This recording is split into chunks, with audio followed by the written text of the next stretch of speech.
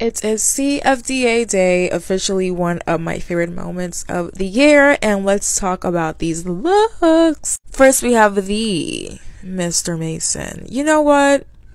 I just feel like whoever took a pic before him or after him and they didn't have a good outfit, I just would have left. This look definitely, it's giving 10 out of 10. No words.